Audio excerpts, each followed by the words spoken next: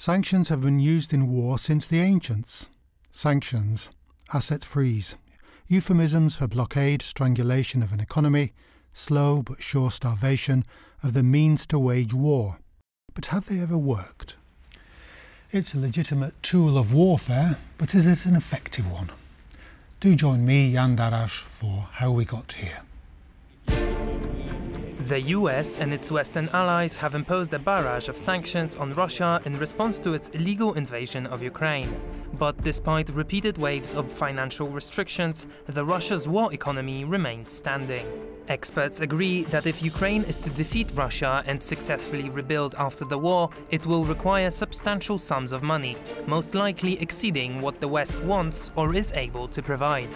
But there is a huge pool of money available outside the West's budget. $300 billion worth of frozen Russian state assets held in Western jurisdictions. Frozen Russian reserves could tilt the war effort in favor of Ukraine, while significantly reducing the financial burden on Western taxpayers. Western funding to keep Ukraine at war is currently estimated at around $100 billion a year, or nearly $8.5 billion a month. But for Ukraine to pose a serious challenge to Russia, the West would have to increase that spending by half, to $150 billion a year, or about $12.5 billion a month. Such was the level of spending in mid-2023, when Ukraine actually did gain the upper hand on the front. But by the end of 2023, spending had dropped to $4 billion a month, and the bill to provide additional aid was stuck in the US Congress, costing Ukraine lives, territory and momentum. Western experts claim that if all the frozen Russian assets are not confiscated and handed over to Kiev, Ukraine will most likely lose the war, and for the West, the cost of defeat would be much higher than bankrolling Ukraine's victory.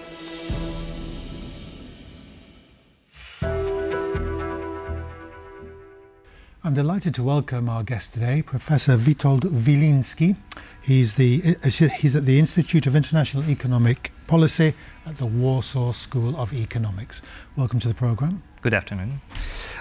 Great to have you. We'll start off, before we develop some of the philosophical problems about issues about sanctions, the idea of sanctions, let's talk about Russia first. And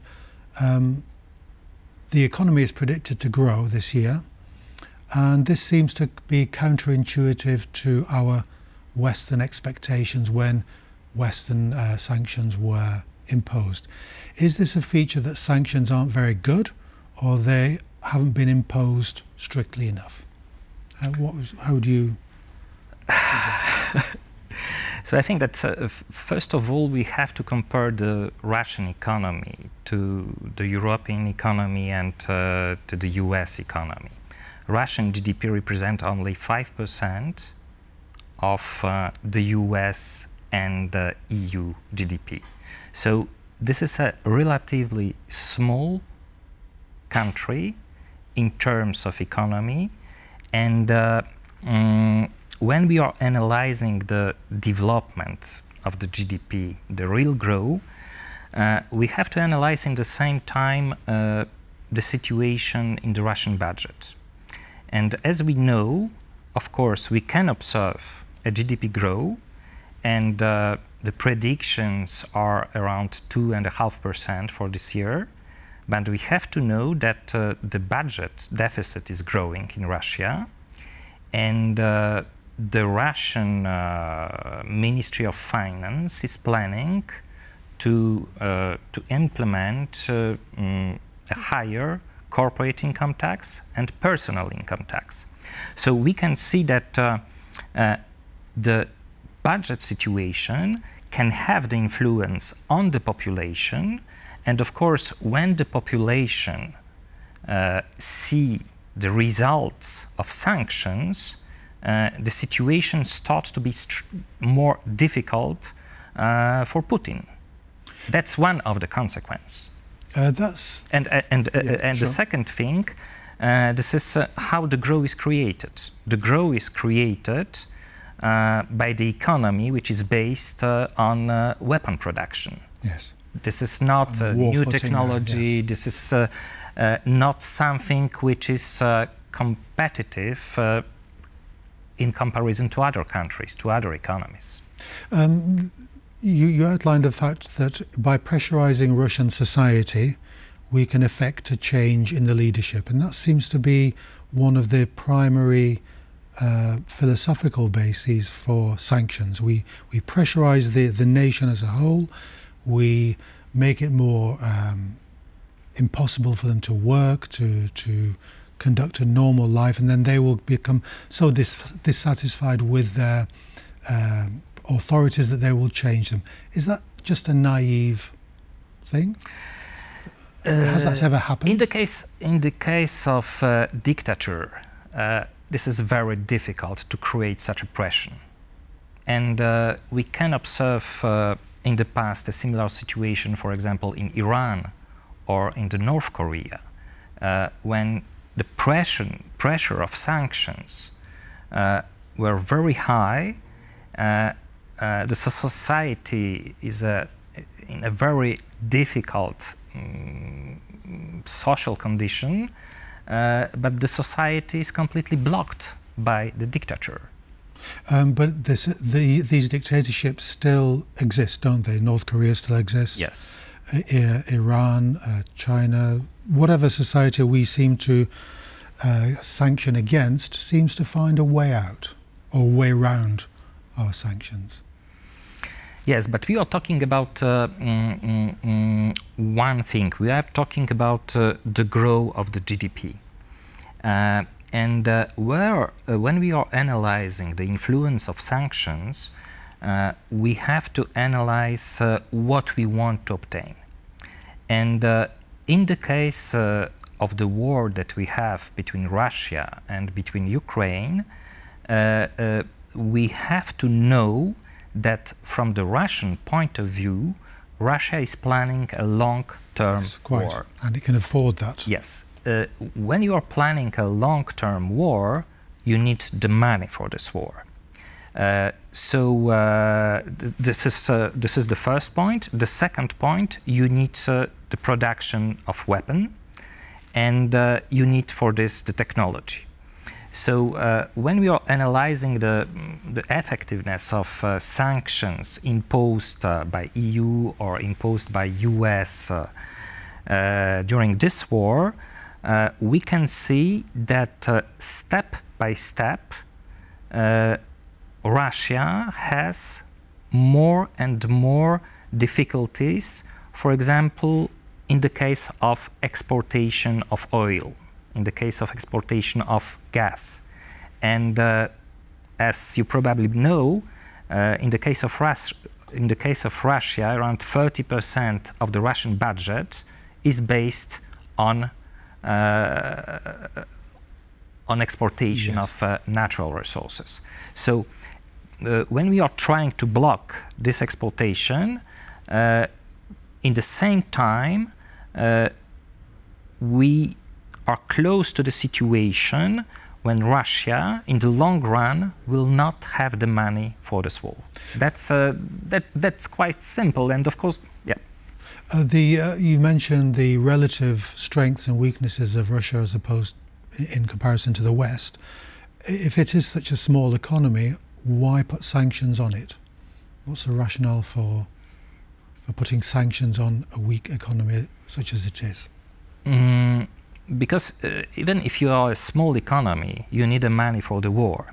The Russian economy, in terms of, if you want to compare to other countries, the Russian GDP is a little bit higher than Italian and smaller than in France. If you want to compare to European countries, the scale is a kind of medium country. Anyway, a medium country could be dangerous. So we have to impose the sanctions. To produce tanks instead of washing machines. Are sanctions an effective way of pressurizing an economy? They seem to have been blurring our perceptions rather about war and peace. We think of war, tanks, weapons, bombing. Peace is the absence of all that, and the sanctions seem to sit somewhere in the middle, and they seem to have blurred the distinction between outright war and outright peace. But are they an effective means of imposing our will on other countries? I think that... or can we think in the long term, I suppose? Yes, yes. I think that in the past we can find some good examples of sanctions. One of the best examples, this is the Cold War, and sanctions imposed by US to Russia and to Eastern European countries. You can see that during 80s, the Russian economy started to be completely ineffective in comparison to US. And the war now, this is a war which is based on technology, and if you want to develop the technology, you need the money. And one of the argument, perhaps not argument, but one of the reason of the collapse of the Soviet Union was the fact that the technological gap between US and between Russia was huge. And yes, yeah. they couldn't match it. Yeah. What about the effect of, we always think in terms of the imposition of sanctions as a weapon or against the human rights of a society. So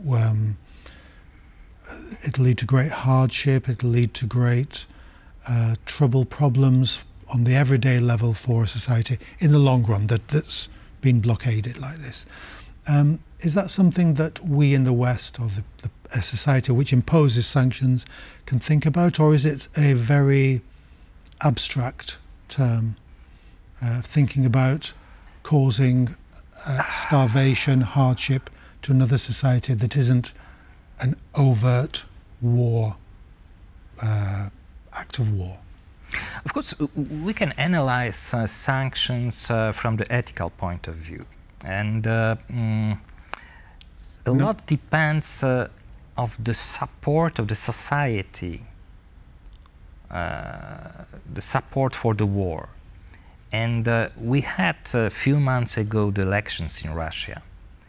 The support for Putin is huge, which means yes. that Russians support the war, yes. because they are supporting Putin. So I do not have any ethical problems with sanctions. Yes, and it's something that the statesmen who imposed sanctions on Germany during the First World War actually wanted to ramp up the intensity of the blockade, because they knew that this was an important weapon to use, but it had to make the German Empire, the German peoples, really suffer.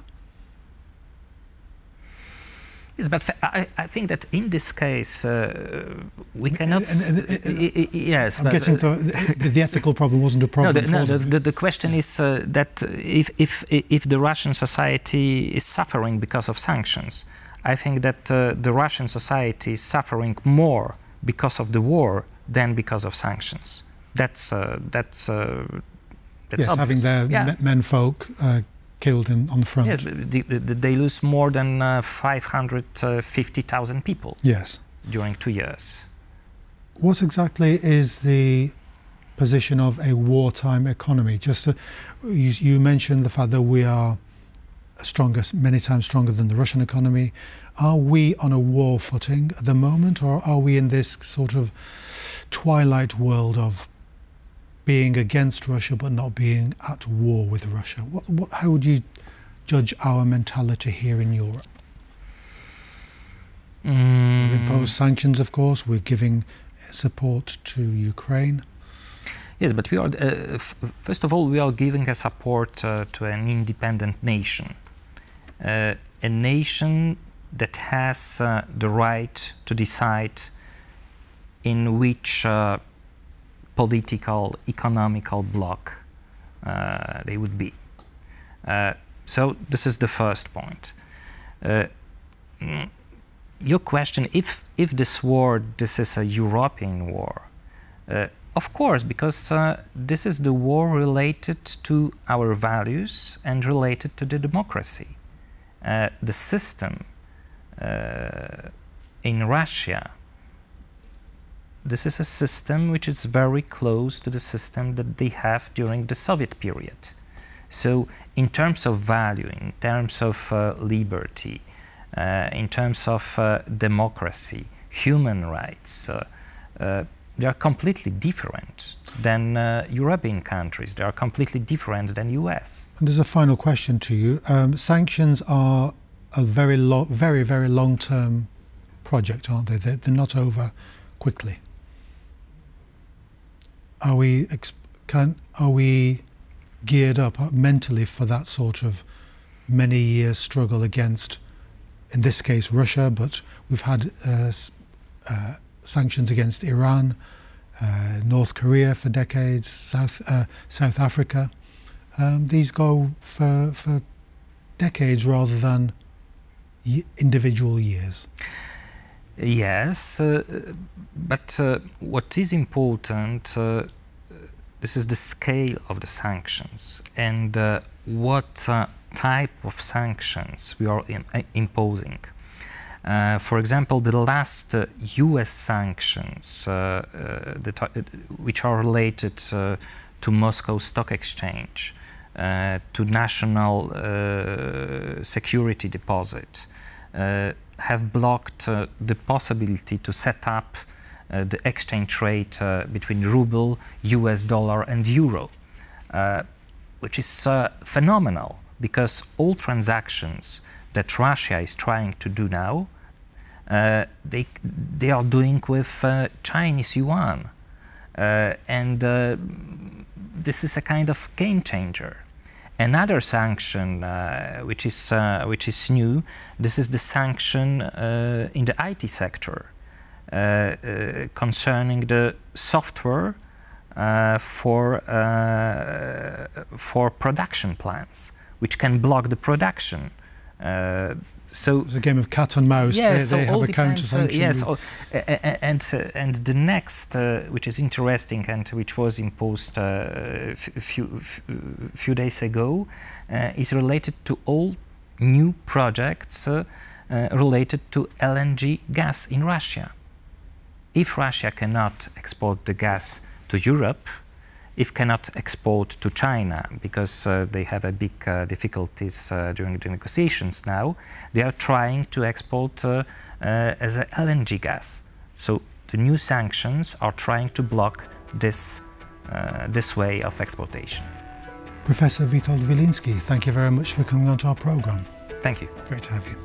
So that's all we have time for today. Do join us again for How We Got Here.